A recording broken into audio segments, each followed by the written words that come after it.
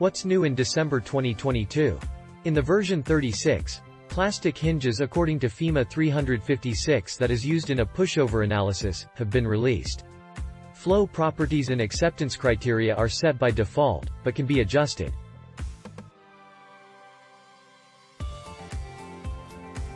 There are two new settings for a DXF import in R section. If a cross-section has thicknesses in the DXF file, the individual elements can be generated automatically in R section. However, another new setting allows you to also create elements from simple centerlines. The intersection function now allows for the intersection of multiple curved surfaces or solids. You can create complex geometries with just a few clicks.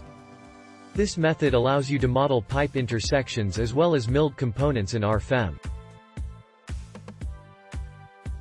New tables are arranged more clearly to better evaluate the results.